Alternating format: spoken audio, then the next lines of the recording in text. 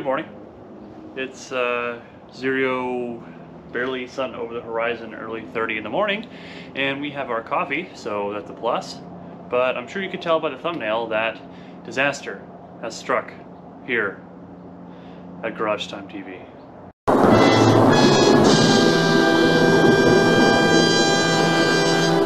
Yes, it's very sad actually. You see the bus is jacked up quite high today, and it's not a good thing. So let me tell you what's going on.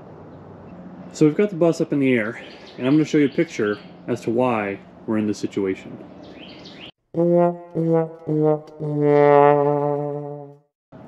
Yeah, so that's a little smoky. So what's going on is we've got some severe issues with the engine.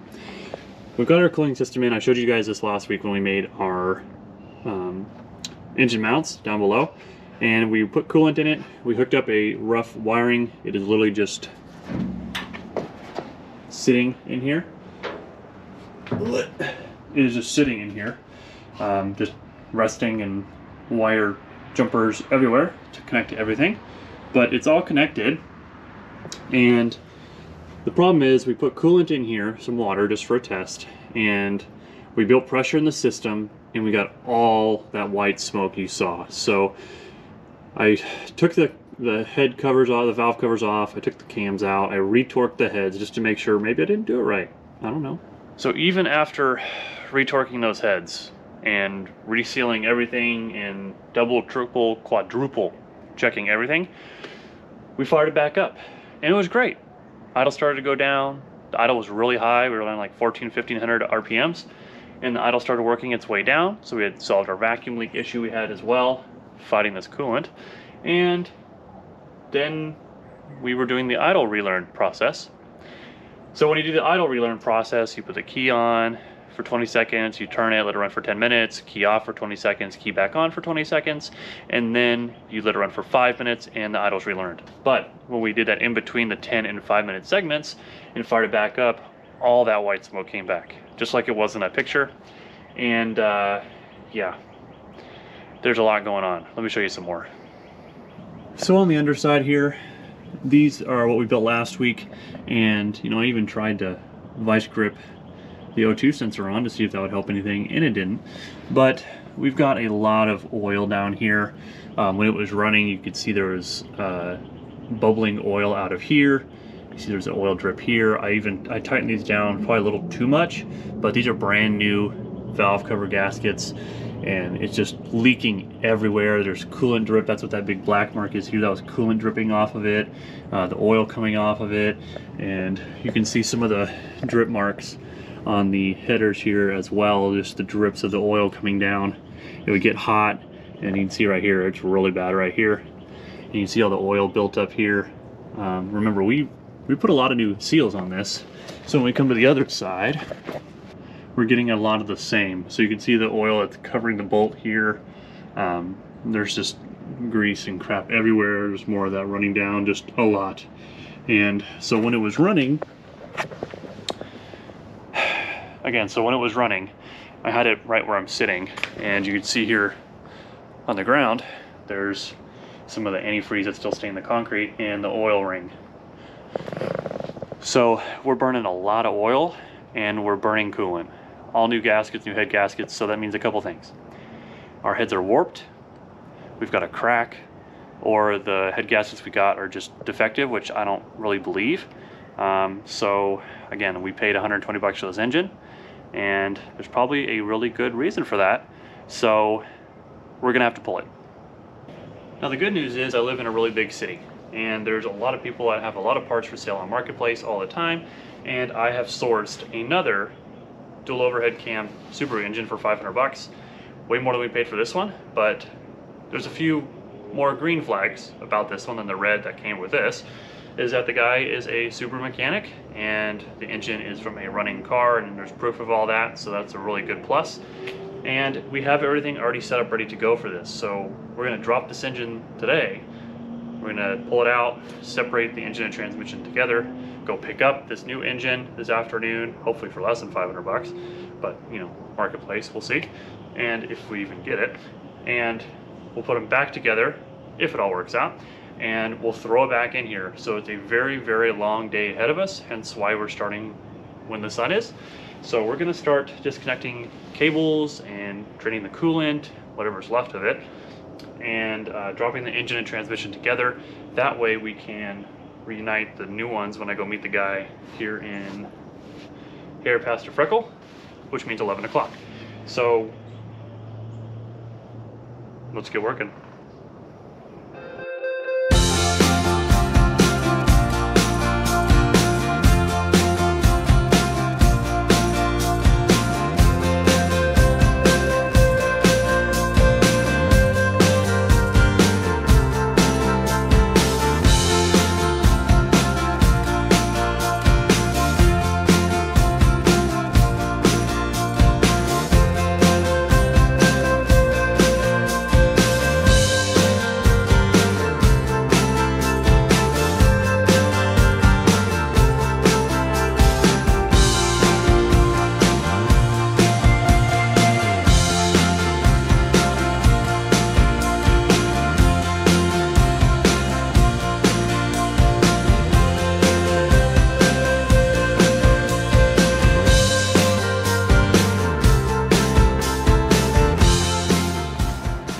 All right, so we got a million pumps ahead of us to get this on here, but I'll definitely be reaching out to my friend Yogi for that jack again, because this is horrible with this, and it's a lot of weight, and I don't want to break anything. So we're definitely going to reach out to him.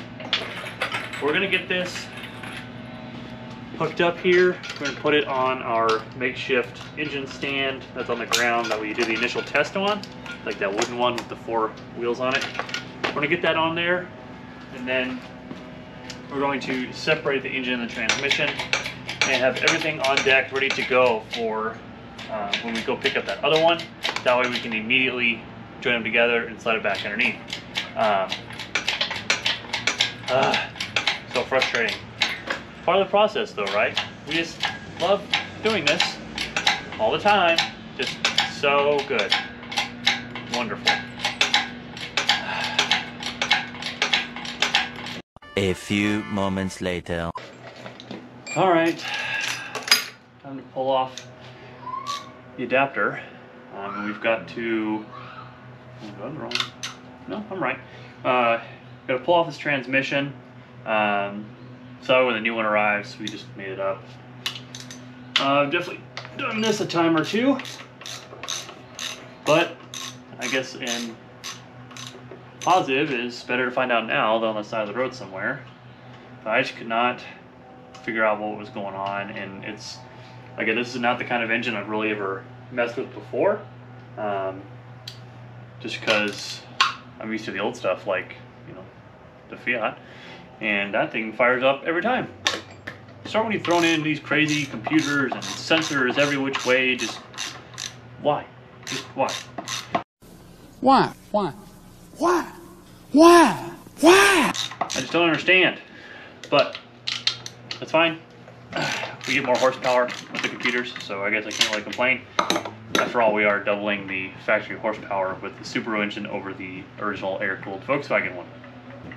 So, good sign so far is the seller of the new engine, new to me engine, messaged me first this morning asking if I was still going to come today, and of course I am.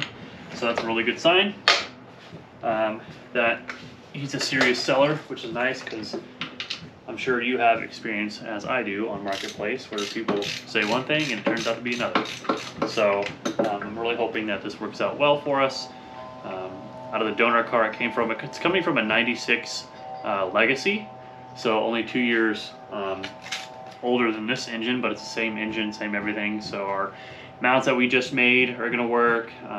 All of our wiring harness is going to work for us, and I think it still has the air compressor on it, like the air conditioning compressor, AC compressor. It has it. Also has like the tensioner, and it has the alternator, and it's just really greasy. which is a sign of it just being run for a really long time. So hopefully that's a sign for us that we can just plug it up and hit the ground running, because I really don't want to do this all over again. But we'll see how it goes. Another good news is that when we had this running in the bus, our axles were spinning, our CV axles here were spinning, so it's like in gear on accident. There we go, that should be neutral. Maybe, maybe not. But, I think that's neutral. Nope. Well, we'll find neutral one of these ways, but these were spinning when this was idling, so that's a good sign that our transmission works. So we're gonna get another dolly, and we're gonna put this on that. Then we can start pulling off our adapter plate, and great. So as we continue to tear this down,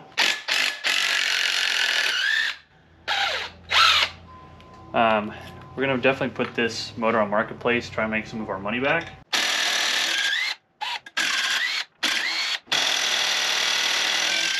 Many hours later. Well, we're back and we picked up our engine. It's got the AC compressor, the idler for that. The belt is really cracked, but we're gonna replace all that. I'm gonna take the belt off anyway. I don't want to run the compressor dry, but it is greasy. But there is oil in it, and there's no signs of head gasket issues. The typical oxidized aluminum chalkiness on the inside of the cooling system is pretty normal. Just greasy, but it's not a bad thing. That means it runs. So I did spin it over when I bought it. Have good compression, all 4 cylinders. We've got to put our thermostat on it, but that's not a big deal from our old one. So we are going to bring this out. We've got the crane here. We're going to go set it down, and we're going to start joining this together, and we're going to throw it back in. Yogi was home, so I grabbed that jack as well. Going to make our life so much easier. Yogi, again, thank you so much. Lifesaver, beyond a lifesaver. So let's get this thing out, and let's start mating up the transmission and start reinstalling.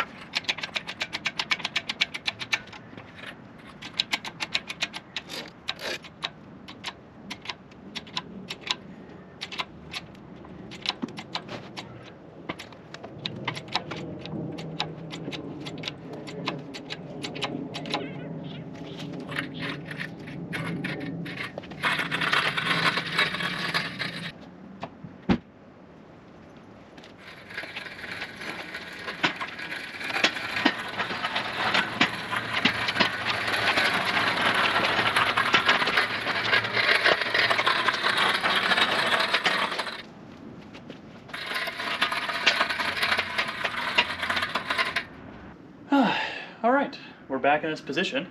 I feel like we were here like 2 weeks ago, but we are getting ready to install it here. Again, Yogi coming in clutch, thank you so much. We did a lot of stuff off camera really quick. We put the adapter plate back on, the flywheel, the clutch and pressure plate, all it's back on and torqued and everything. I'm just trying to get this thing back in there.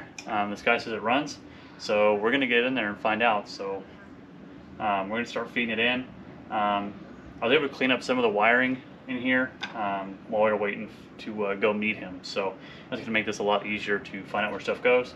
Had to transfer over a couple things. We still have to put our thermostat in our water pump, the bottom of the thermostat housing for the radiator hose. We still got to install that from our original engine. We had to bring over this bracket. We cut the AC compressor belt. It was really bad, so I didn't want to put that on there, and I don't want to run it dry anyway. So let's get this installed, start plugging everything back up, and see how it goes.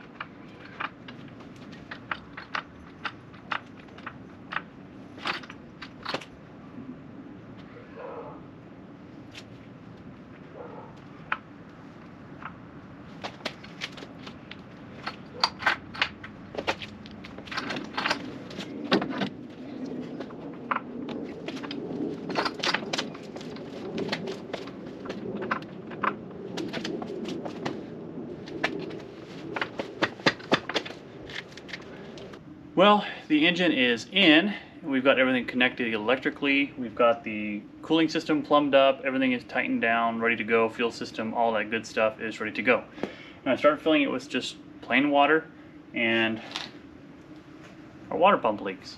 So luckily our original engine has a new water pump, so we will deal with that later. It's not too hard, but I don't want to spend all the time in changing a water pump and all that stuff just for it not to work. So I'm going to do one more check on everything to make sure it's all connected, vacuum lines, everything, and then we're going to put some power to this and see how it goes. So cross your fingers, and we'll see. So I have the fuel pump through a jumper directly to the battery. We're going to turn on the computer, turn on the fuel pump, see what we get. See what we get.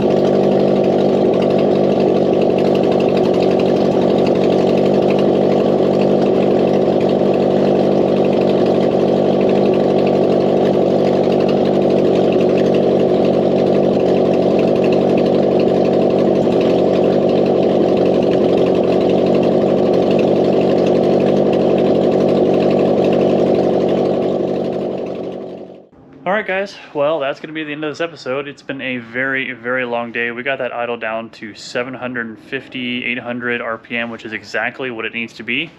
We did the relearn process, and it made a huge difference. You know, that initial first start after a long time, this has been sitting just like the other one, came right down just like it's supposed to. Let it sit 5 more minutes, nice and low idle. We are in really good shape to do a driveway drive up and down, and to do a maybe like down the cul-de-sac and back. We have our axles ready to go installed, and I think that's what we're gonna do next. I'm very excited to say that. I think our next episode is gonna be us taking this on the road for the first time, up and down. Nothing crazy, just, you know, up and down the block, just to see how it does. And it's gonna be awesome. I mean, we've got open exhaust, which we've got to fix, you know, but nah, neighbors won't mind. Let's get pumped for this first drive. This is huge progress. I'm so excited and so happy to share it with you guys. Thank you so much for watching. I really do appreciate it. Make sure you like, comment, and subscribe. And until next time, we'll see you.